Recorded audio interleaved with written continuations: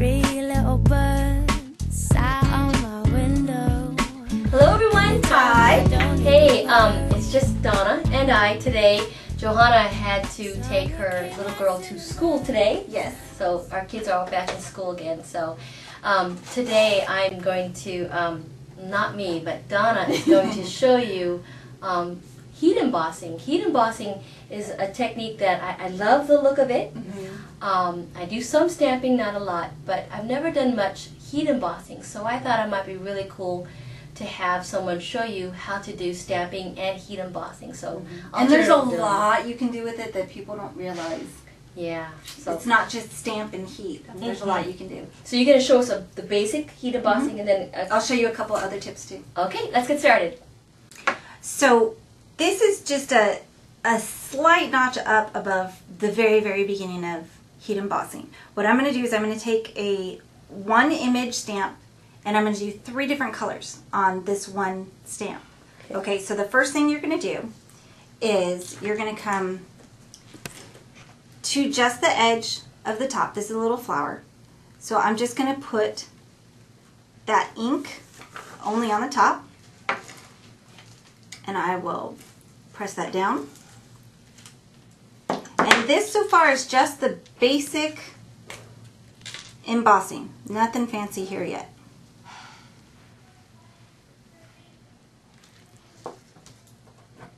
And this isn't all wasted. If you've never done heat embossing before, you think, oh, that's such a waste. No. You just take it and shake it back into the little container. Like so. Very simple. Okay, now I want these leaves to be a different color. So we're going to brush away any of that powder that's on the leaves. So I'm going to use the Martha Stewart heat gun. This is what Leah has, and it's a fabulous pale green color. This is one of my favorite colors right now. But this is by EK Success, and it's pretty powerful. You got to let it heat up a little bit because you don't want just the air blowing all of the powder away. So let it get hot. And it gets hot pretty quick. Don't stick your hand right in front of it. Right. It's different than a hair blow dryer. Oh, do not, yeah. You don't want to use a hairdryer because a hairdryer will just blow everything off and it won't get hot enough. Did you see that difference? When it changed, it melted. So it changed the look of it from just that little powder, and it melted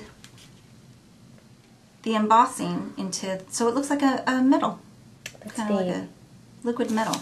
Okay, so now we're going to stamp the leaves. Okay, back up. So we will, again, ink. Now we're going to go over the top of that flower because it's just there.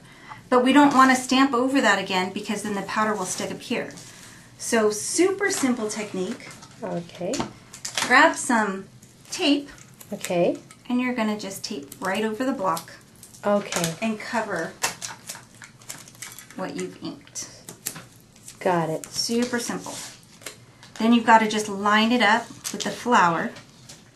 Normally I'm a standing scrapper. I am too. I definitely stand when I scrapbook. And now we're going to use the green powder. Okay. Oh, and this embossing stuff is also Martha Stewart. Yeah, it's very pretty. Yeah, these colors are nice. Okay, so you're just covering it and you're tapping it up just like you glitter anything else, right? Mm-hmm. Now, again, I've got some of that bottle in there. Mm-hmm. So I'm going to just wipe that away. So I love that idea of using the brush for that. It's like, oh, why didn't I think of that? If you try and do it with your finger, the oil is just going to smear. Yeah. Okay.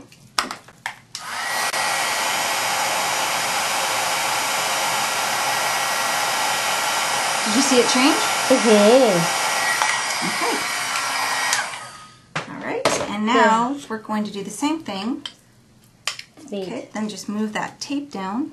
Okay, so you just stamp the bottle? The bottle only, but there's still going to be residual embossing ink on the leaves. Okay, and that's why you taped over. That's why I taped over the leaves, right? Because it doesn't take very much. It doesn't have to be super goopy for it to... Goopy? Goopy. That would be the technical term. And I personally like things to be slightly imperfect. You do? I do. I really do. I know that surprises you. So it's okay if it's not 100% clean. But it is kind of expected from heat embossing to have a little bit of the strays. At least, see, now me, I couldn't do that on purpose if I tried. But I love that it's got these little bits around. Yeah. And if you really want a clean image, you could always just cut right around that. Okay, this is a way to take it up a notch. Okay. And you can take it up even farther than that by using your ink pad, just like you would use a distress. Here, we'll do it on this one actually. Okay. Just like you would use a distress ink. Okay, you would just kind of rub it around the edges. Again, doesn't have to be perfect. If you want this look, I'll only do those 3 sides. Okay. And then you just...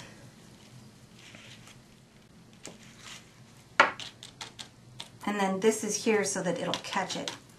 Okay, and if I think, oh, there's way too much here, oh, well look, I could fix that. Just take that off. Okay. Doesn't have to be so much. I like the way that looks. Isn't that fun? It's not the typical way that people use embossing powder, Yeah. but I really do love embossing. It's one of my favorites because you get such a dramatic look, and it's not expensive. Yeah, that little tube will last quite a while. It really will.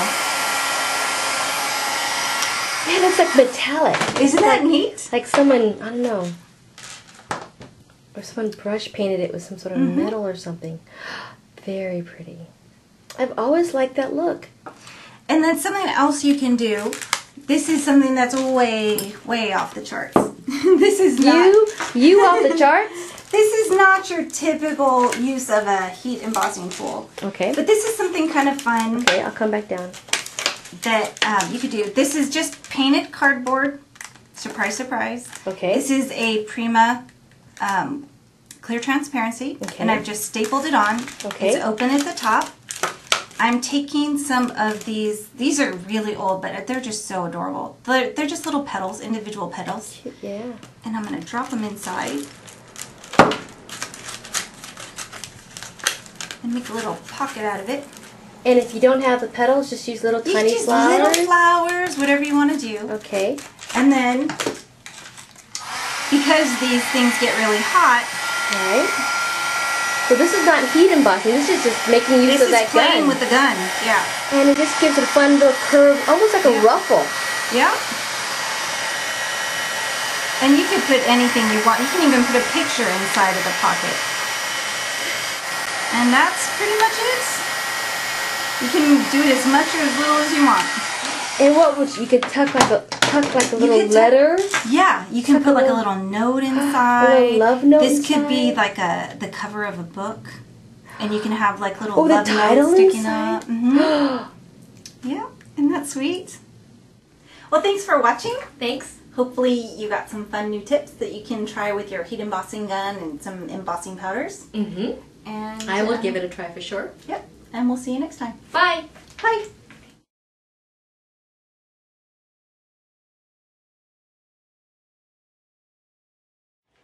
Oops. It's kind of low. I have to move the camera up. Hang on.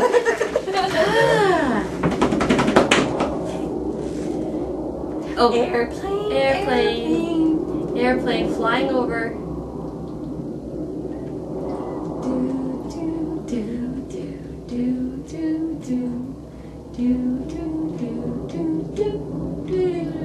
This is he's really flying a long time.